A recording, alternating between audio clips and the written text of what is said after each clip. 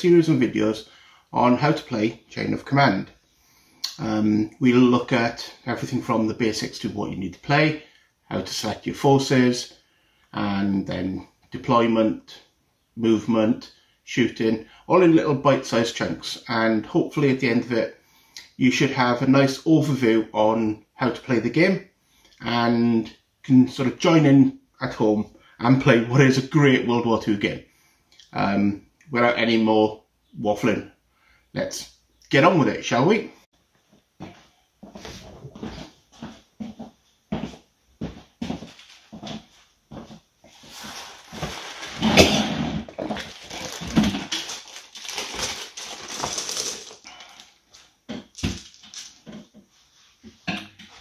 Okay, first off, we will take a look at the basics of what you need to play. So as well as obviously some miniatures to play with, there are a few accessories that will make your playing of the game easier. First of all, the essential is you need the rulebook. The rulebook contains all the rules you need and some example late war army lists. So you don't have to dig up some army books or anything like that. It contains example armies for Britain, America, Germany and Russia.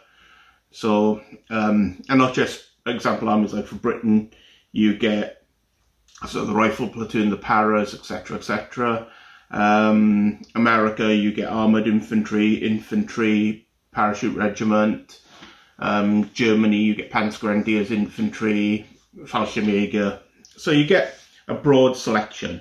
There are other more campaign-specific armies available on the Too Fat Lardy's website, along with some excellent source material for running some campaigns.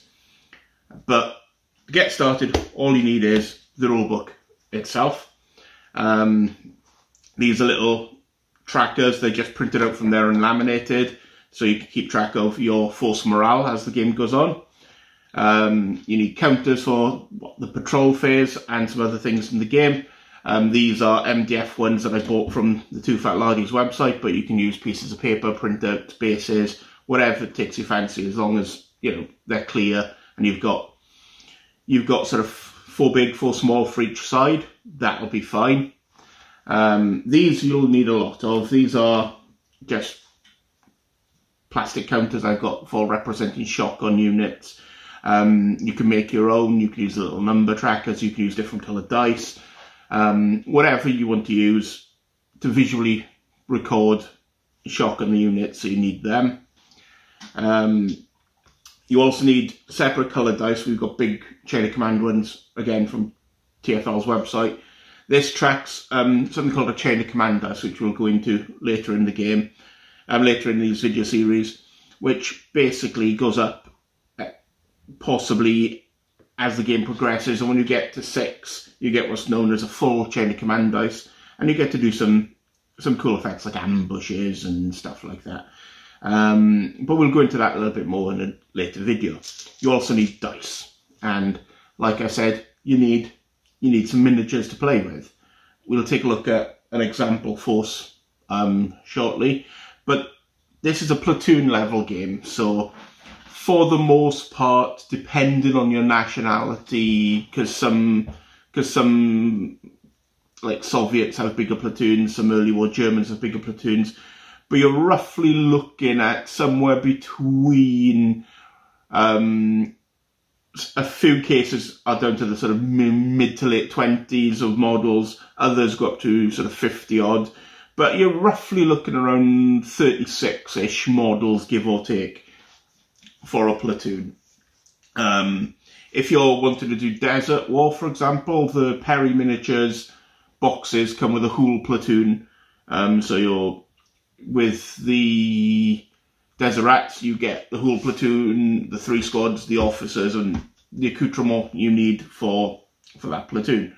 Likewise, the same with the DAC. The American one, I think you need a little bit more because the American platoon tends to be a little bit bigger and have some other stuff in it. But for the most part, you're looking at a box and some extra stuff. If you buy the Warlord stuff, most of the boxes are around 30 men, so by the time you buy a box, maybe one support element, like a tripod machine gun or something, and a commander. That's usually a force anyway. So I'll just pause it here, and we'll have a look at an example of a platoon.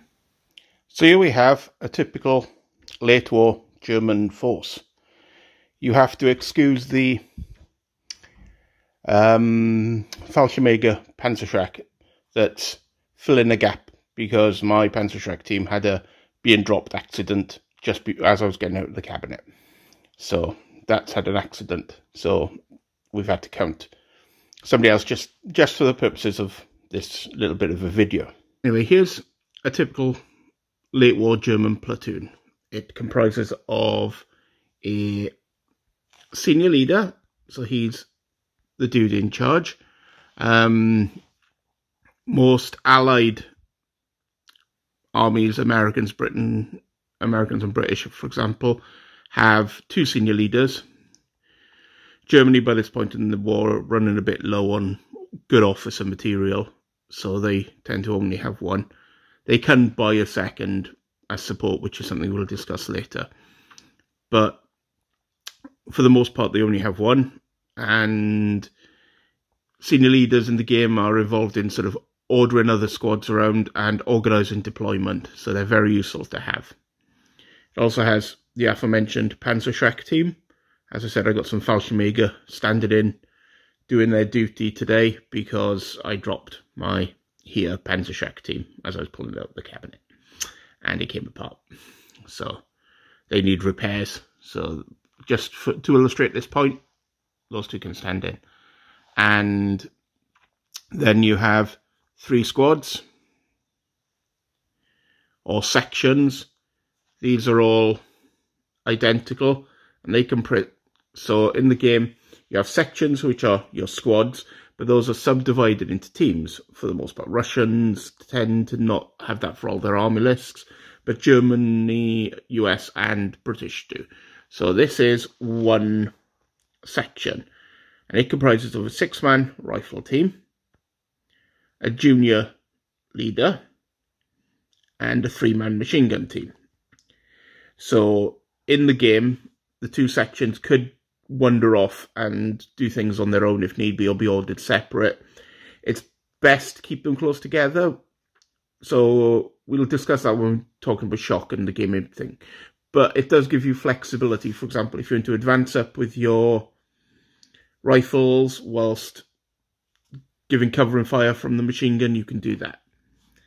So this is your standard platoon, and it's not like other games where you can have 1 to 3 squads. This is what you get as your standard platoon. In the game, this is represented in the book by this little organisation chart. So as you see, you have a force rating for either regular or green, depending whether they're trained or untrained troops, a number of command dice they have. Then you have the platoon headquarters, which is the senior leader and the Panzerschreck. Then 3 squads, and they have the composition of the squads. So there's been an errata on the LMG team. It is now a 3-man team, not a 2-man team. For most, well, it's not an errata as such. Most non-late war have 3-man teams. Some late war, because they changed their doctrine because they were running out of men, had 2-man teams. So that's something you need to be aware of, because it changes depending on what period you're playing. For the most part, we use them as 3-man teams throughout, because it stops any confusion. So as we know, there is a force rating for this platoon, and force ratings work in that when you buy your when you pick your army. So if you were going for a game and you were turning up with German infantry and you were playing US paratroopers, you know what the core of a US paratrooper platoon is, and likewise they know what the core of your platoon is. However, before the battle, you determine, depending on the scenario, a number of support points. So this is usually, for example, roll 2d6, And that's how many support points the attacker gets, and the defender gets half of it. But you also look at the difference between force rating. So you notice that the force rating for these was 0, for example, and paratroopers maybe +4. So it would mean that whatever support ratings were allocated to the Germans, the paratroopers being +4 compared to their 0 would mean that the Germans get +4 points to spend. So in that way, it kind of almost balances it out, the rubbish troops versus the elite troops. It doesn't really, because war is never 100% balanced, but it does allow the less well-trained troops to have more toys. This is obviously different if you play a historical campaign. There's loads of them available on the website called point-sized campaigns, and they more or less allocate what you have, and you have to keep track of sort of casualties as the campaign progresses. But in a pickup game, this is roughly how you do it. So now we have your standard German platoon. So for your support points, let's say we had 8 support points. That allows us to buy things from what's known as a support list. If I just open the book to the German support list. So here we have a support list for Germans.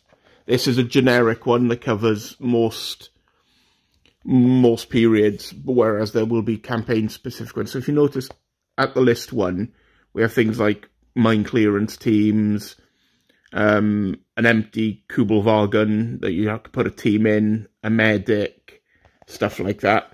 And it goes all the way down to list 11, which is things like a Königstiger, Jagdpanther, Sturmtiger. That's in there for a joke. There isn't actually a Sturmtiger. If you need to know why there isn't a Sturmtiger, it's because if you look at the blast radius of a shell from a Sturmtiger, it would equate to about 36 inches radius on the tabletop. So a little bit pointless to have in the game. And its accuracy would mean it probably, would never even hit the board. So let alone hitting the broadside of the barn, it wouldn't be able to hit the board that the barn was on. So that's more for a sort of scenario piece, but it was included. Richard Clark says it was like an oversight, but I think he just put it in to troll people. But most normal tanks are about list 7 or 8. So that covers your support choices. So that's it for this video of the basics of what you need. So we're going to now cover some more game-like aspects, like the patrol phase and so on and so forth.